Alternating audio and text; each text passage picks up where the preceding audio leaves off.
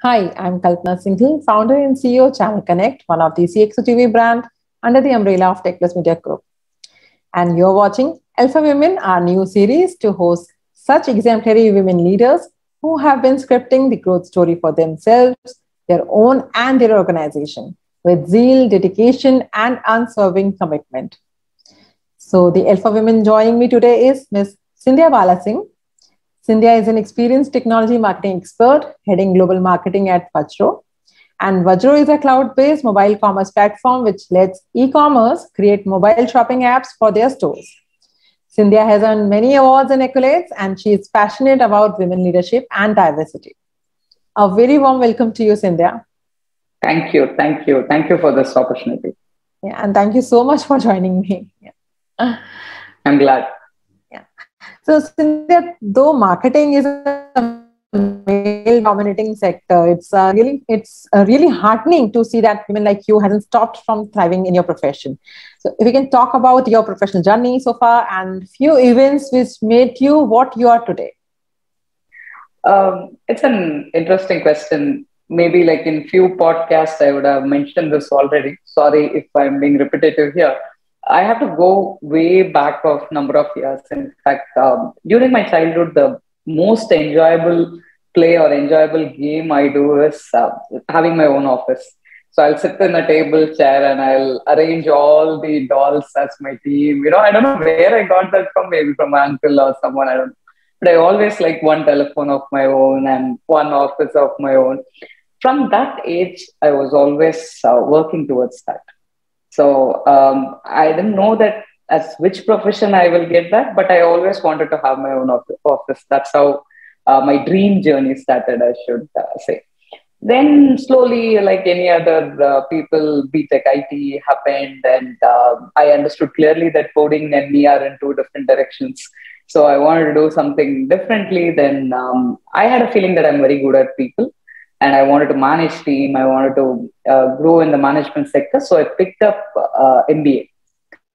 So the moment I entered into MBA, when I sat in the classes, I understood that this is meant for me. And marketing, I fell in love with marketing. And that time I decided that I'm going to be in marketing, that too not as a business analyst or a content writer. I'm going to be a field marketer. I'm going to run on the streets. I'm going to do events, execute. I was very clear.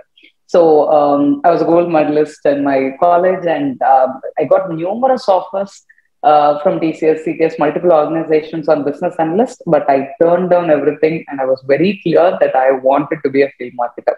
Many felt that the decision I have taken was not intelligent enough, and a lot of people told me, including my director of the college, my parents, everyone felt that I'm being very choosy and without understanding, I'm turning down great offers. But somewhere I had a feeling that I have to go behind what I like, because I wanted to make that office and sit happily inside that office, not like the sake of sitting inside the office. So Blue Star happened for me. The first myth of mine got broke, because we in MBA also we have been always taught, or in movies also it has been always shown that straight away you'll sit in boardrooms, talk, strategies and so on. Because in MBA also all you read is strategy, four P's, all those things, TTM and multiple things. When I entered, I understood that you will not be led near any of the closer ones. Not possible. So first you have to run around, get your. In fact, I remember that I used to send couriers. I used to pack along with security people, send everything. But I never felt bad. Rather, I took that as a joy. I just thought that made me to understand that it's not an easy way to just like that. It's not going to happen. I have to start somewhere, and a lot of hurdles will come. A lot of not liking things may happen, but you have to do it.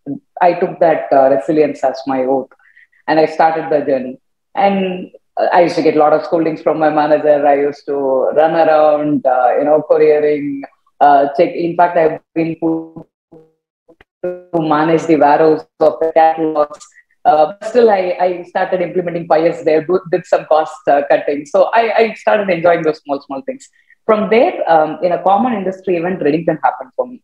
So I'm so lucky. A lot of inbound things happened for me. Reddington is also like that. The president of Reddington met me in a common event and told me, "Hey, we want to experiment marketing as a function. Why don't you join as our first member of the team?"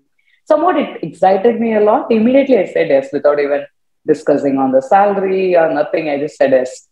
And when I came and happily told my home, obviously everybody was very upset because Blue Star is very well set, and this is a distribution organization. Why somebody has to take a call like this? And no one was happy. So when I told, everyone was against it. And somewhat my heart said that I have taken a right decision. I went ahead and joined.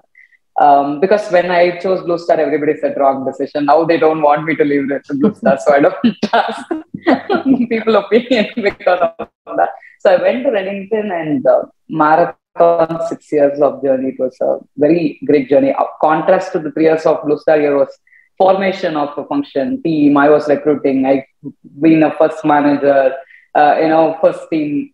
How to build a team. I was learning. And it was amazing experience. And 6 years, I was able to do the function, but I had a different challenge here. So I was the only young women leader. So lot of that bias, diversity issues, those things I started learning, and I started seeing people around me not stepping up, especially as women, because of various factors. So all those things was growing inside me that something I have to do about it, something I have to do about it, and I always used to do whatever best I can do. From there, 6 years, I got very comfortable. I have a bad habit. When I get very comfortable, I'll feel bored. So I started getting bored. So I want to do something more. I was just thinking, I don't know, it's universe or whatever it is. Next day, I got an inbound request from Freshworks for building ISV marketing function from scratch. Sounded interesting because I wanted to get into SaaS. And Freshworks was growing. Again, ISV marketing, if I enter, I can know about all the brands in the world, because Reddington, when I chose, was also, that was the reason. Because I will get into IT sector and I will get to work with all the major brands. Same way I'll do it with Freshworks. So I started there, 3 years, amazing journey. Again, I got comfortable. I thought of asking a different role in Freshworks, then Vajro happened. They wanted to build their entire marketing avenue. Somewhere when a lot of my previous managers or everyone said that I was not ready for such a big gamut, but I always felt that I'm ready. I wanted to know why I'm not ready, but here somebody else felt that I'm ready. So I thought, like, okay, why not take a chance and go and do something more to it? That's how I joined here. This is my first week in Vajro as head of global marketing. I hope that I will create another good journey for myself and Vajro in this new position, new capacity. Finally, my childhood dream came true, Kalpana, because I'm sitting in my own cabin now. I have my own office. Finally. I was looking at my 9-year-old myself and telling that, hey, Scindia, you made it. But from here to keep this going, you need to do a lot more things. Don't sit back and relax. Get ready to run your marathon. You're going to sit in the seat rather than you're going to run all around. So that's quite an amazing journey. Yeah. So, there are a few questions while you were telling me, I was thinking of that. You said that you used to keep those dolls and, imagine of having an office of your own, a cabin of your own. So was it that you had some entrepreneurs in your family? I mean, your parents, or your father or someone? Or actually, rather it's contrasting. My entire family, mostly they were in government, in fact. So okay. my uncle was an IAS officer. I was very close to him. So I used to visit his office all the time and used to see his cabin, how he sit and conduct meetings. So from that time, I always used to feel that I will sit and do those meetings. That's how it all started. Okay. And so you were telling about Reddington. So at that time, how many females you saw? Your colleagues. If you ask me, colleagues, yeah, there may be quite a handful, but leadership position, none. None. Okay. So, yeah. So that made it. Initially, I saw one. After that, she got retired and moved on. And then branch managers here and then one or two, but not in the corporate office. Then the whole 6 years in corporate office, we never had functional leads or business unit leads as female. That never happened. Yeah, yeah. So Reddington, I guess Mr. Neogi was at the helm. Yes, correct, Yeah. correct. Okay. Correct. So we I mean, under Tech Plus Media, before we had CXO TV, we had IT One News. Oh, okay. I Yeah. used to work Which, with them. yeah, Yeah. yeah. Okay. So then you came to Freshworks, and like you were taking care of the marketing of ISVs. So again, my question is like, what was your experience when it comes to ISV? I mean, these SaaS companies. How many women leaders you have seen during your tenure at Freshworks? So Freshworks, if I have to be honest, amazing company. Almost 45% of women were there. Even in the leadership positions, yeah, they had a little bit of struggle in engineering and product. But marketing, sales and all, we had good number of women leaders. They actively promoted diversity, and I was chairing the India Diversity Council for them. So whatever I was not able to do in Reddington, I tried here in that capacity. And also because of that only, I represent a lot of forums on women leadership. In Freshworks, I never had that feeling of being alone, feeling never I had. But in the peer industry, still ISV partner side, I get to meet very less women leaders again. I used Yeah. to interact with a lot of again male colleagues, male partners, then female mostly. That is also there. So I know quite a few women leaders, founders who have been running SaaS companies for more than 2 decades, and surely we'll be hosting them in our Sure. upcoming sessions. Yeah, and get a chance to see them. Yeah. So yeah, I have seen like Girish. I have heard him, and he is a kind of a versatile person, and I'm sure the even the culture at Freshworks would have been great. Definitely. So it's the So, like now in yeah. Vajro, we are budding company and we are upcoming. And another reason for me to choose Vajro is now I can create something, right? No, along with leaders, I'm in the leadership capacity. I'll be able to do something and bring in this diversity, happy work culture. So I'll be able to take some decisions and do. That's another reason I chose to come here. Yeah, sure. So, Scindia, what are the top three learnings you had as a women leader across your professional journey? Top learning, I would call it as self love because it's very, very important. When you have self love, self confidence, self belief, everything will come. So you need to start loving yourself. Don't be hard on yourself. It's okay sometimes. Now I'm also learning, to be honest. Still, I love myself very much. I love to display myself very much. That's why I'm pretty decent in personal branding, and I'm a big advocate of personal branding because I admire myself a lot. And whatever I do, it is always like me for like, how will I like Scindia to be seen? That's how I have always moved. If Scindia is securing award, I will like Scindia. Scindia is doing interviews with you like this, I will like Scindia. If Scindia build an awesome team, I like Scindia. If Scindia is able to perfectly balance work and the personal life, then I will love Scindia. That's how I build myself. So self-love is very key. But still, if you ask me, are you mastering yourself in that Scindia? No. Because still, if a minor mistake happens also, I used to be very hard on myself. How can you do this? Why you did this? You shouldn't have. So you cannot be 100% perfect. Sometimes you should be able to be happy with whom you are and pat yourself. That is something I'm getting better at it, and I'm still a lot of Too scope to much improve into myself. introspection. Yeah, Too much kind of. introspection. Yeah, yeah. Now I stop. Sometimes if some mistakes happen, okay, it's okay. Move on. So that maturity is coming now. So self love is very key for your inner happiness and for you to excel personally and professionally. That's my key this thing because unfortunately I keep saying this. Our society and movies made us to feel that women who are not talking about themselves, who are very silent, who are doing everything for others, sacrificing their own life for others, are the great women with core family values. Rest all are selfish, spoiled generation, unfortunately. So that's why people don't do self love or personal branding. So, first, this myth has to be broken and self love has to happen. That's the one. And then breaking the barriers. Every stage I had a barrier. Like, for example, when I got married, people said, you got married, now you can't travel, you can't be in marketing. I broke and moved. Then when I became a mother, they said, now gone, over. You can't be head of a function because your work is like in a weekly 4 times you need to travel. No way you will be doing that. They broke the barrier. And then now they said, you are very young and your aspiration is too high. You wanted a head of function. I think you need to wait for another 6, 7 years. Broke the myth and I'm sitting here. Still, like now they are saying, okay, maybe here being a small company you're able to do, but in a very large organization, maybe Scindia you can't do. I will break that also soon, and Vajro will grow as a big organization, and I'll break that also. I know that.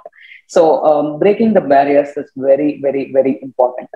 And then third learning, if you ask me, putting your learnings into practice.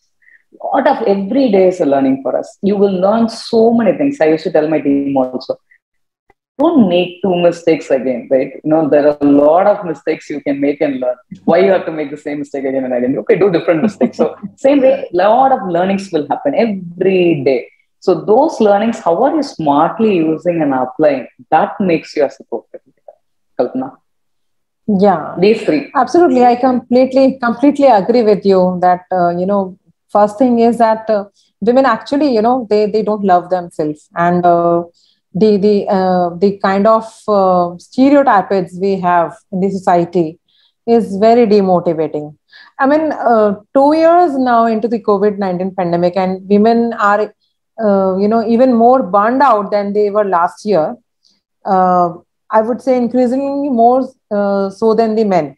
Despite this, women leaders are stepping up to support employee well-being and diversity, equity, and inclusion efforts. But that work is not getting recognized. Correct. So yeah. So I think it's really important for us to get ourselves noticed, get ourselves recognized. That's really important.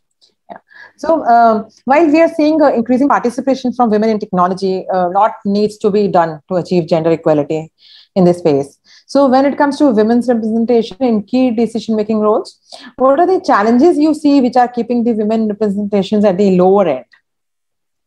See, again, I would say that partially true, partially stereotype.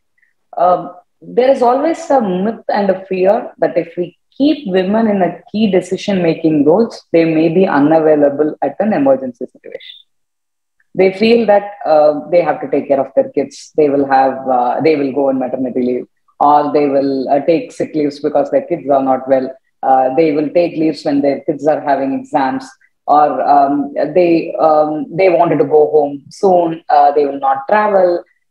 They will not will not be comfortable to have social dinners. So these kind of preconceived stereotypes prevents management from hiring women for key decision-making roles. That's the major challenge. But what I would say is, it is not for women or men. It depends upon what that individual wants. So here I will tie this back to self-love, right? So if you want your career this way, so I was very clear from the beginning to my parents and to my husband and to everyone in the family, to my in-laws, that this is how I want it to be. I want that family to support this. And you, please enable this part for me. You'll be proud of myself.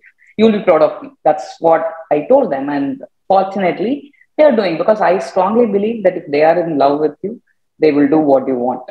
And they will definitely create that support system. So I'm not asking women to be my way or highway, but to come in the middle path and carry on. There are a lot of great leaders who are doing that extremely well. But unfortunately, the stereotype of generally women have to take care of their kids or cannot travel, husbands will not allow. These stereotypes are there in the mind of management.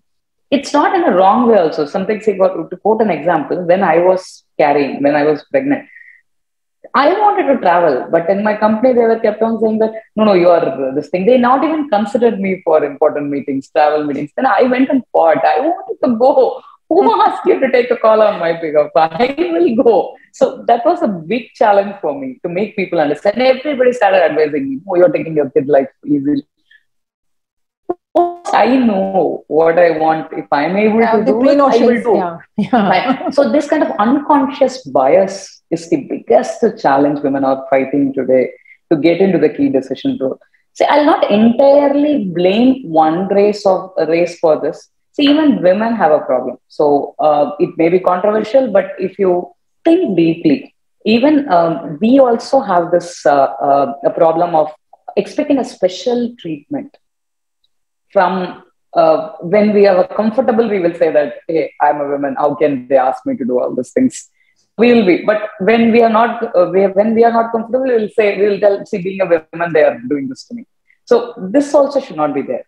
So if you're getting into this, just forget you're a female, male. Just if you're claiming for equality, behave equally. Then you can command that position. So both way it has to come.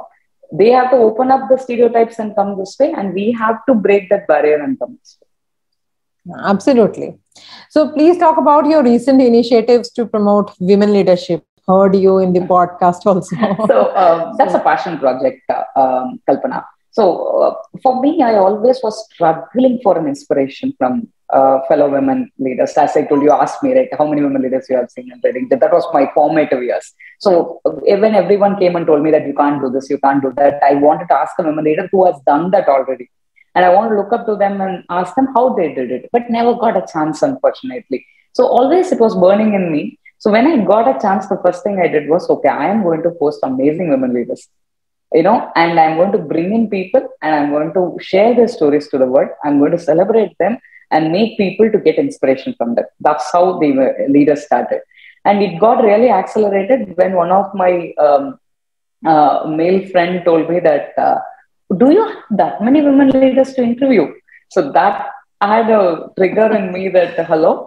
So now the season 1 is over. We are on season 2. And still I have a lineup of leaders to be interviewed. And a lot of people who were pinging me saying that, hey, Scindia, we got a lot of inspirations from you. I am so happy. Indeed, it's a great initiative, Scindia, I must say, and I must congratulate you. And it it makes a lot of sense for women to actually mentor men. Correct. True. The conversation should be around that. Yeah, I always tell that don't keep any separate session for women. I just keep for men and tell them to treat us like them. Don't see us differently. So please train them. That's then there is a gender equality. Yeah. Absolutely. So let's talk about your interest areas and hobbies outside your professional life. I like to read a lot of Tamil classics. So if I really in a free mind, I will write Tamil poems too. So all big books of like Kalki, Sandalyan, all that I read a lot. Then I converted that passion into the podcast because now in my free times, I do interviews like this. I love talking. So I thought, okay, let me channelize that properly. And that's how that podcast came. And whoever comes and asks interview, in fact, I don't even check that how many followers they're having or how much reach, what promotion they will do, nothing. I'll feel, okay, they feel that some value I can add. Let me go and add value. So I'll carve out my personal time mostly here now. Sometimes I want to take a break. I'll binge watching all the Netflix series. Sometimes I'll switch off my gadgets and just travel. So these are the things I do outside my work. Yeah.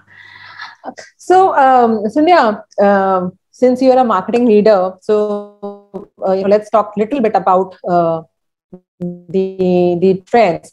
Like the pandemic has fueled a once-in-a-generation influx into the digital marketplace, changing the consumer behaviors and altering growth opportunities for marketers. So, what is your thoughts when it comes to the new avatar of marketing? I would say during pandemic. We seriously can't say post-pandemic because it's the fourth wave we are talking about now. So I have a slightly different view, Kalpana. So if you see a lot of our fashion also, now whichever is fashion like 60, 80 years before whatever has been the trend that is coming as a trend again now. So trends will keep changing. Digital, if you see even in digital, it was a peak trend. Marketers were enjoying the ROI in digital media like a mad. But now you say again, physical events are picking up. So a lot of physical events because we basically fortunately are like we are social animal. So we wanted to meet people, network. So if you ask me that will this physical events or physical marketing activities will completely go away, I'll say no. So we will be still in hybrid. Maybe as you rightly said that now we got used to living with this pandemic. Okay, one wave will come. We all need to sit 2 months internally. Then again it will stop. We all need to come out. So we are used to this now. So the trend of both physical and digital will be there. Those marketers who have the knack of building an integrated marketing approach will only succeed. So if you ask me, the new avatar of marketing, I would not call it as digital or physical, rather I'll say integrated marketing approach. The new avatar, people understood that it is very important to plan your audience persona, their themes, the channels in which they are, and how you will communicate through them with different messaging differently. That's the new avatar of marketing. Yeah, that's a fair point. So, last but not the least, India, what is the message you want to convey to the aspiring women leaders and women in technology? I would always say that don't focus on the result, focus on the process. Result will automatically come. So, unfortunately, I'm not saying wrong about this generation, but the expectation of this generation is far high. So they want quick growth. They just come inside, walk inside, and feel that it will all happen in a platter. Unfortunately, the world is very competitive. And I'm not saying that you have to run a race and you just need to run to win the race. No, just do the process right. Automatically, things will fall into place. Just learn to course correct. Just go with the flow. In the beginning of the career, no one knows that which is my area of interest. Very few. I'm fortunate enough to know that marketing is my passion in the beginning. Everyone need not know that. But as you go, what you enjoy, what you don't enjoy, switch the gears, focus on the process, learn to take small steps, do the course correction, scale and pilot. Automatically, you will land in your own career path. Absolutely.